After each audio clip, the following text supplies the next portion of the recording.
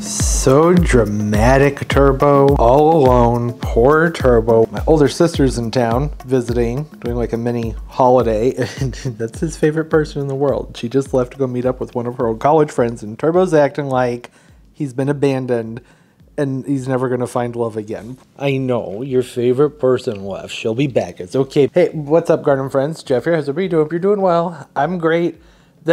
Don't judge on this one. I just threw it up and threw some stuff on it. I know it doesn't look great, but it's fine. I know it's not great, but it's good enough for now. I have something special on the front porch. Hey Tobes, how you doing, baby? Special deliveries, Black Friday stuff.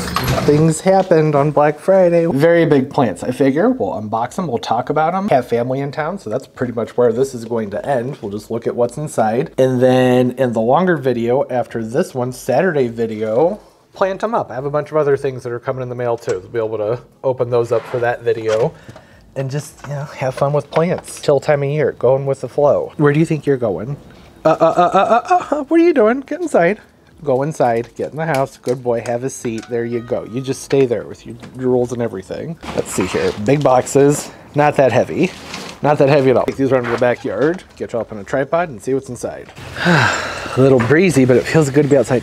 Got some good stuff in here. Black Friday, did some plant shopping, as you can see. Pretty sure I already mentioned that. Perennials. Nice big, hopefully nice big perennials. I said the boxes were not exactly all that heavy. They're packaged very well. So these are from the Home Depot. I do prefer to shop local when it comes to my plants. We have a lot of great nurseries here in St. Louis. That's where I am. I just haven't had time to get out to the nurseries lately. And we still have maybe a couple of weeks left to get perennials in the ground, specifically trees and shrubs. I tend to plant until the ground freezes. You get a head start for the next year. And I had done some shopping around to try and get a hold of what's inside these boxes, but just hadn't had the best luck finding ones that were the right size for the right price. Keep this on its side, open it up, probably.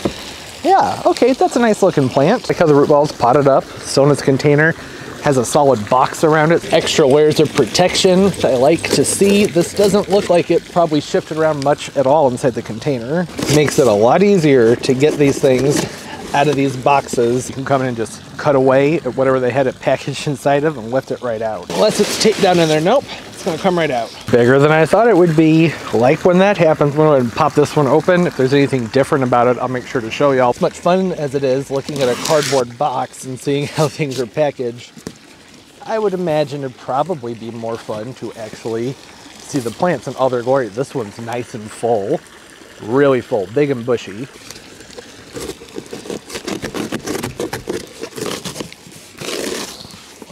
Heck, this one's even bent up inside the box. Didn't I say I was going to skip past this part? Well, whatever, figured I'd bring y'all along for the experience. It's exciting getting a great big plant in a nice big box. Oh, they look so good. Nice shape for the size specifically. These are Nellie Stevens hollies. Didn't come with an invoice, which is unfortunate because their website's it's not working. Actually, probably my Wi-Fi. My Wi-Fi's been a little bit shoddy over the last few days.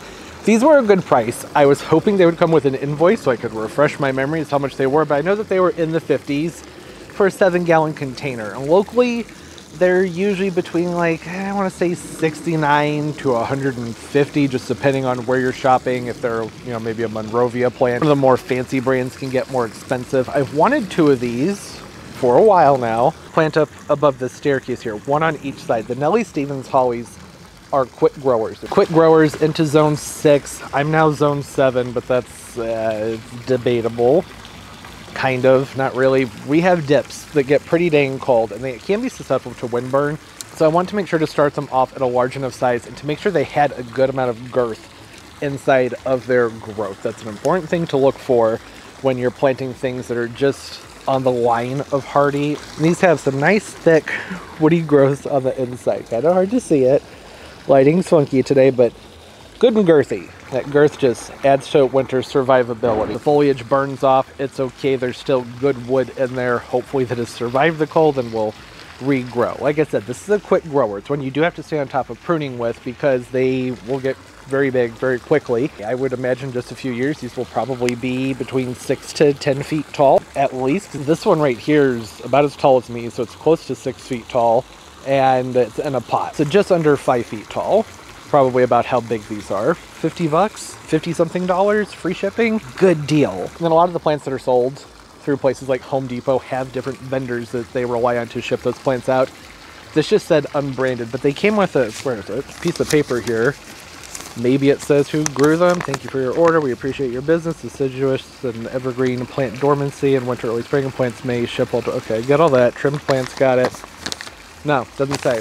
Don't know who grew them. They look good, and they're just going to keep looking better. I'm glad that these showed up now. I still have time to get them into the ground. Like I said, I'll be working on the next video because I'm still waiting on a bunch of other things to come in the mail that should be here in time for the video that comes out after this one. At Nellie Stevens Holly, they get a really nice cone shape to them, and I want to shape these into gumdrops on each side of that staircase. Great plant for quick evergreen privacy, fairly affordable. Usually it just sort of depends on where you live. Price is really subjective, right? But for a 7-gallon plant of these calibers, these look really good. I've seen others in pots about this size and smaller that were pretty puny. These are nice. These are nice and big.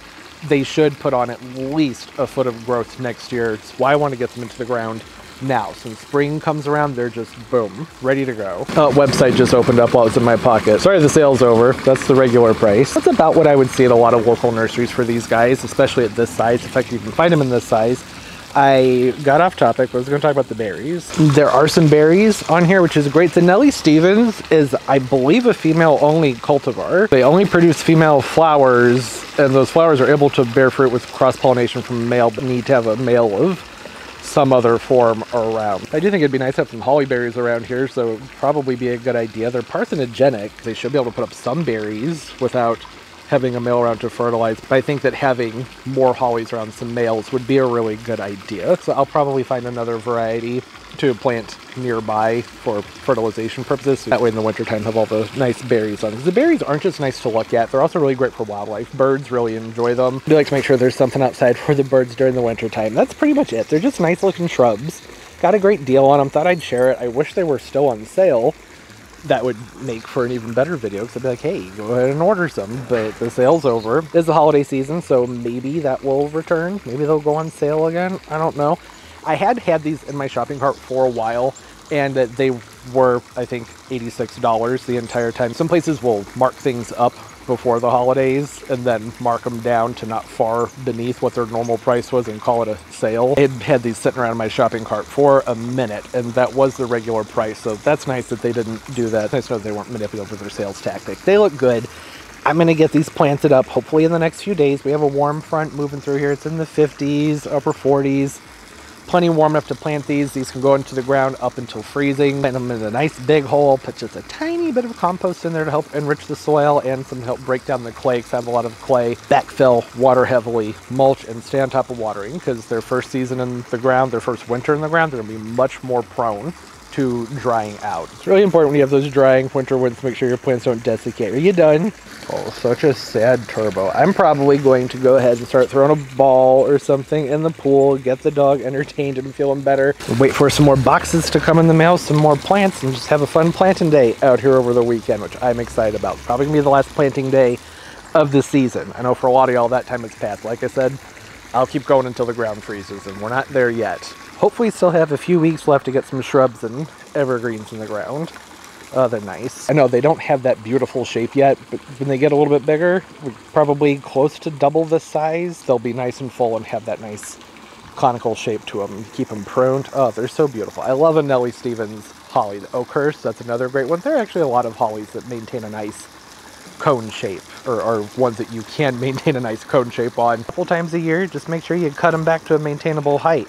Like I said, I'm going to be hedging these up to get a nice shape on them and hopefully get good enough leaves, good enough trunks on these so I can make nice looking gumdrop topiaries out of them.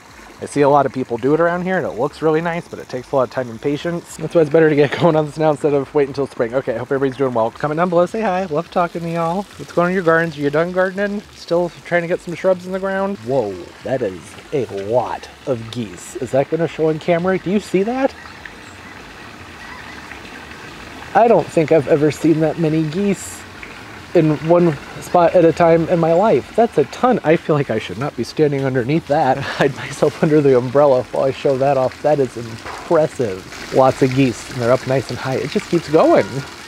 There's so many of them. Okay, sorry, easily distracted. Come on, nature, right? That's freaking awesome. I need to water these in. I'm gonna give them a day or two to rest and then get them in the ground. Hope everybody's doing well, having a great day, a great life. Things just going absolutely beautifully for you. And of course, as always, and most importantly, everybody, keep on growing. Bye-bye.